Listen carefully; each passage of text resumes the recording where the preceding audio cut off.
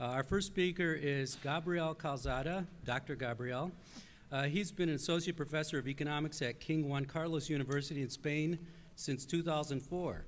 Since 2007, he has been in charge of the applied economics courses at the environmental science faculty. He's also an associate professor of economics at IE University and visiting professor at Universidad Francisco Marroquín in Guatemala. Dr.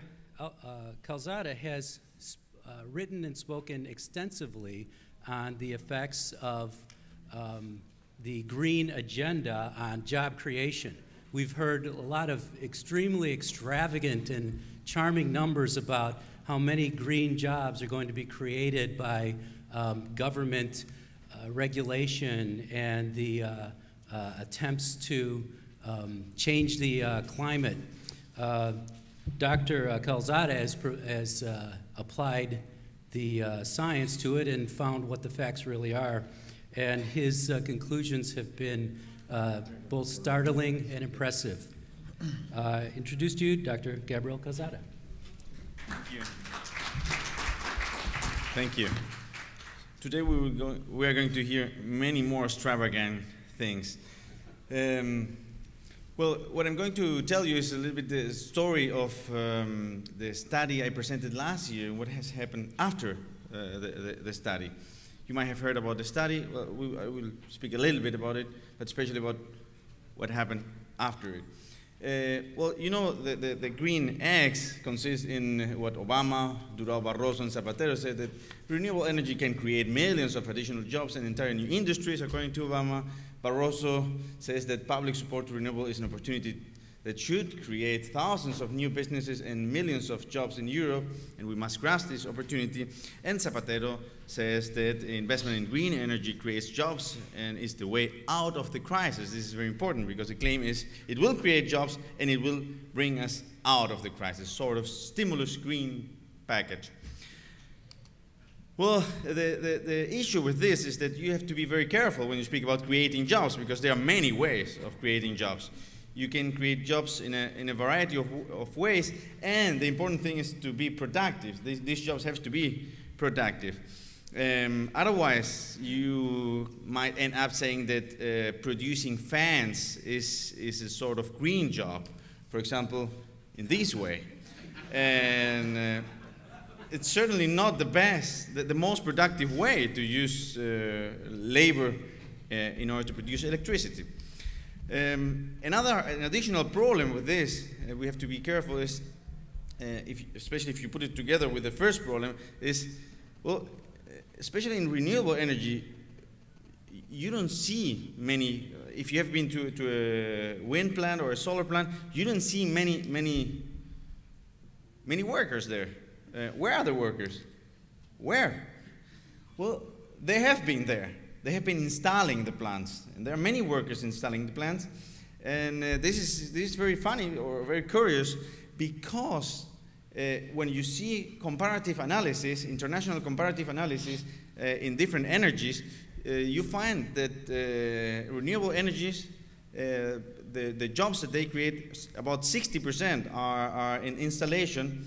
And they are speaking about mainly those jobs, but when they speak, when these studies speak about conventional electricity production, installation of plants are not counted as jobs. So it is very, very curious comparative analysis what you see out there.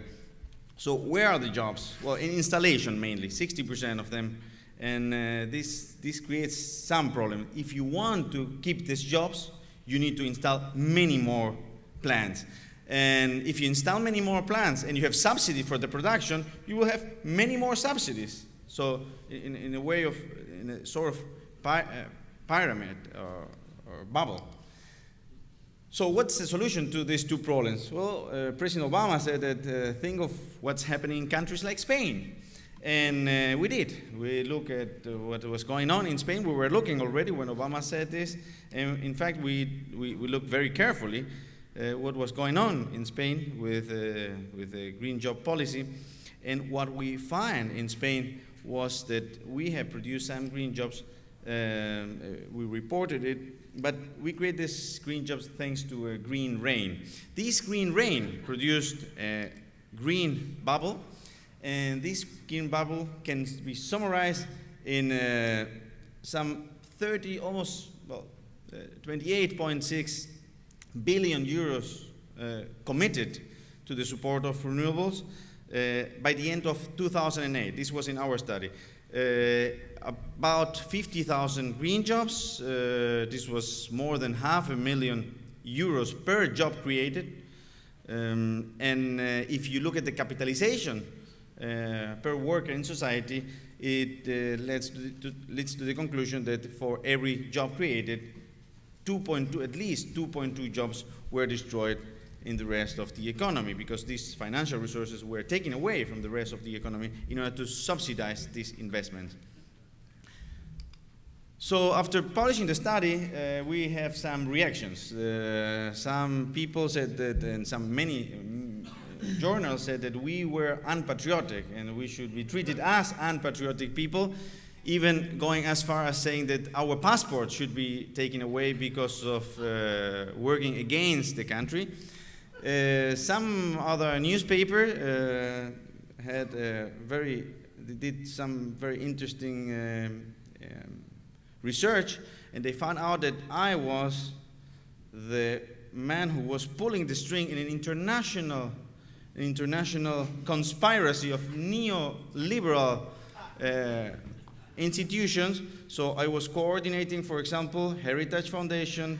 I was coordinating Atlas Foundation, together with News Corporation, Wall Street Journal, and of course coordinating ex-President Jose Maria Aznar with Francisco Marroquín universities and other great universities in the world. Well, we had other reactions. Bill Clinton said that when he came to Spain to speak about the future in technology, and he said he changed his subject of his talk, and he started speaking about our study. And at the point in the conference, he said, "So now there is the study, as I said earlier, that you are going to deal with in Spain." And also our politicians were not very happy with our conclusions. And for example, the Secretary of State for Climate Change and Environment sent a letter to the chairman of U.S. House of Representatives saying that our study was based on data from unknown sources. Well, our study, if you look at our study, every time we give a data, the source is there. So we were very surprised by this. They also say something that I'm going to talk about now. They say that we only look at the short term. We don't look at the future. This has been one of the main claims. Okay, this might be true right now, but we are looking at the future. You're looking at the present and the past. Okay, also we received a response from the NREL, the National Renewable Energy Laboratory, we were very surprised because it was the first time in history that the U.S.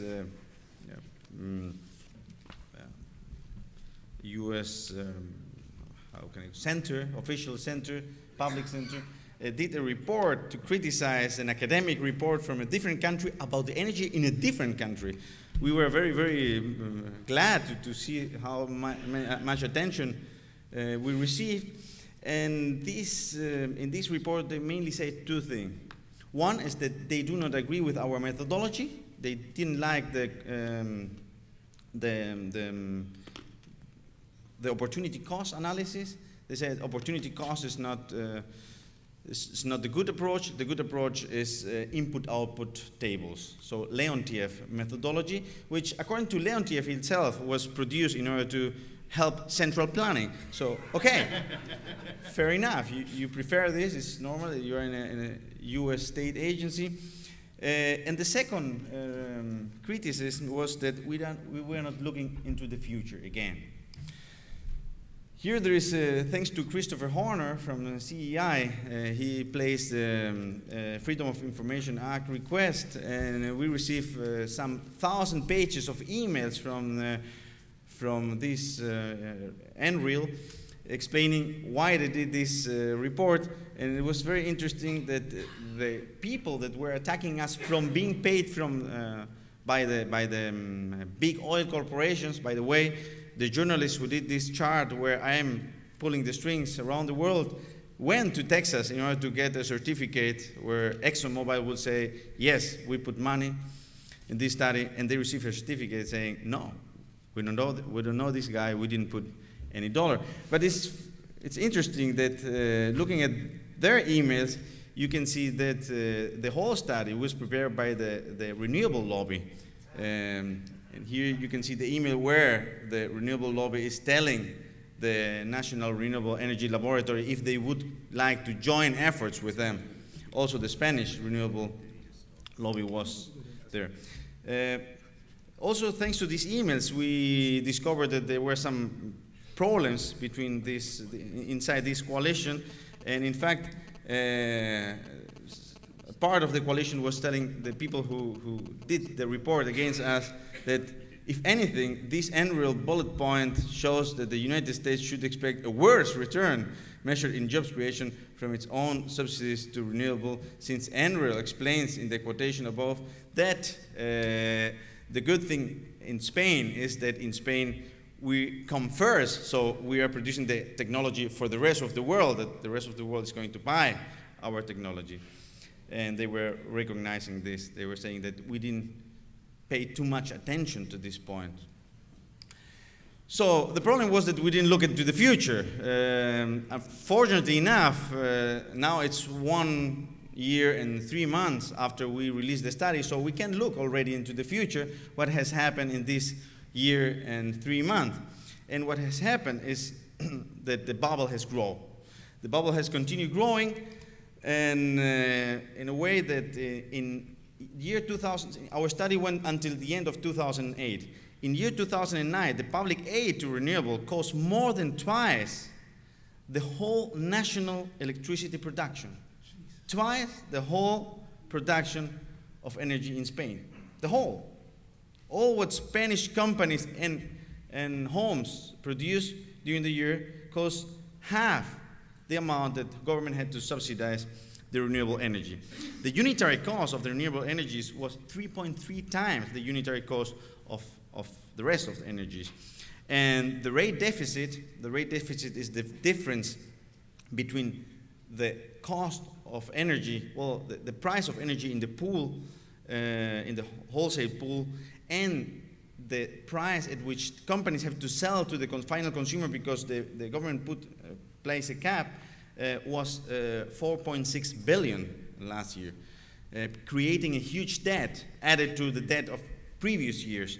And the supply, the public aid to renewables during the same year was 6 billion. Only solar and wind was 4.5 billion during the year. So here we have, and this is a chart from the government released a couple of weeks ago. Here we have the price of electricity plus 77% between 98 and 2009. And here is the price in wholesale and production. So how do you explain this difference? Well, even the government now is saying that the difference can only be explained by the subsidies and the high cost of renewable, because all the other factors defeat themselves, compensate themselves. It's only the high cost of renewables what explains this difference between the declining cost of